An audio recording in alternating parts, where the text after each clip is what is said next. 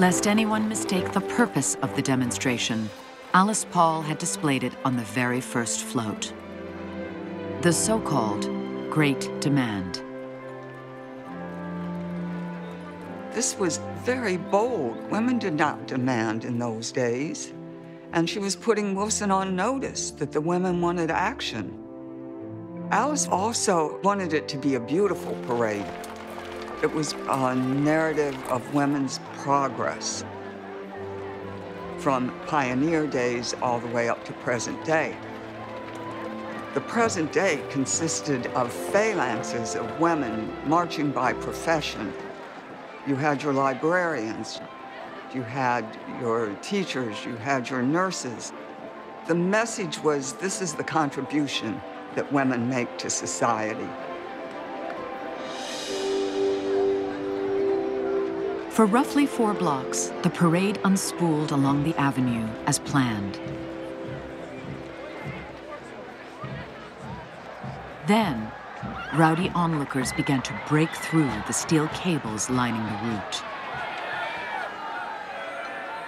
You had 5,000 women marching down Pennsylvania Avenue, and surrounding them were 100,000 men, many of them drunk.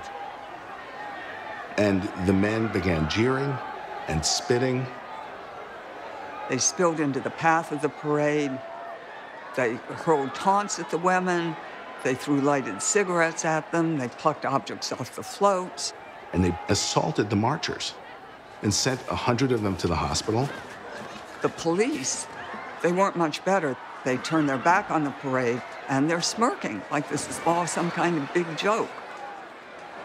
So very quickly, what were marchers marching 4 or even 8 abreast became a single file in a very, very threatening atmosphere. Only the arrival of the cavalry enabled the marchers to complete the route. One later compared the experience to being forced through the neck of a funnel. I did not know, another recalled, that men could be such fiends. Ida B. Wells took advantage of the chaos, boldly stepping in with the Illinois delegation midway through the route. "Illinois is Lincoln State," she told a reporter. "I don't believe Lincoln State is going to permit Alabama or Georgia or any other state to begin to dictate to it now."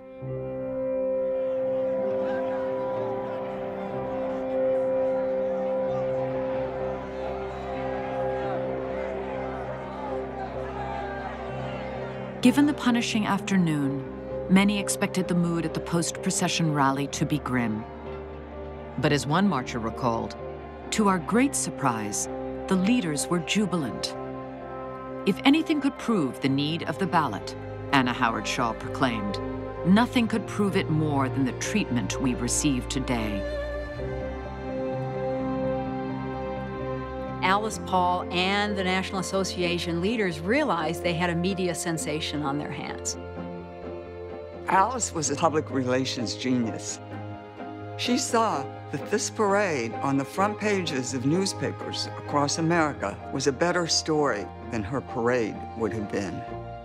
And what was that story? Men bad, women good, right? It was basic. This march overshadowed the inauguration of the President of the United States because these nonviolent marchers were attacked for just trying to fulfill their rights as Americans. By the following morning, the newspapers were in receipt of an open letter, penned in New York by Harriet Stanton Blatch, and addressed to the soon-to-be inaugurated president, Woodrow Wilson. As you ride today in comfort and safety to the Capitol, we beg that you will not be unmindful that yesterday the government, which is supposed to exist for the good of all, left women while passing in peaceful procession in their demand for political freedom at the mercy of a howling mob on the very streets which are being at this moment so efficiently officered for the protection of men. Paul pressed to have a congressional investigation, and this prolonged the publicity that the demonstration had gotten. So Instead of being intimidated by the attack, she used it as an argument to get the Congress to begin to move on the federal amendment. The idea of a constitutional amendment guaranteeing the right to vote for women was a pipe dream. It wasn't on the agenda. And then Alice Paul said, we're going to do this. It put suffrage on the map in a brand new way.